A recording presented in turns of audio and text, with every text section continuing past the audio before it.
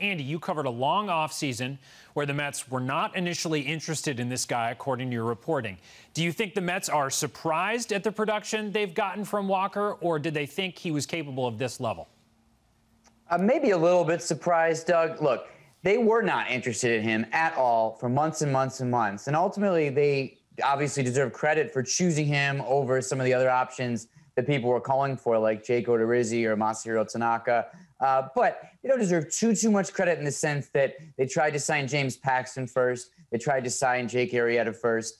So there's luck and there's scouting and skill involved in all of these kinds of things, as I'm sure the Mets front office would say. But it was hard to know what you were getting with Walker. Like the day before Walker signed with the Mets, his agent was talking to another team that offered him a minor league deal with a non-roster invite to spring training. And this was a team that had a need in its rotation, actually. So I think coming back from all those injuries, it was hard to say. One key thing that the Mets did, which they deserve credit for, was arrange a private showcase just for their scouts for Walker before making him the offer. And at that, they thought his fastball was firm, which we've seen. Rec mentioned the fastball. That four-seam, it's not great velocity, but it has life.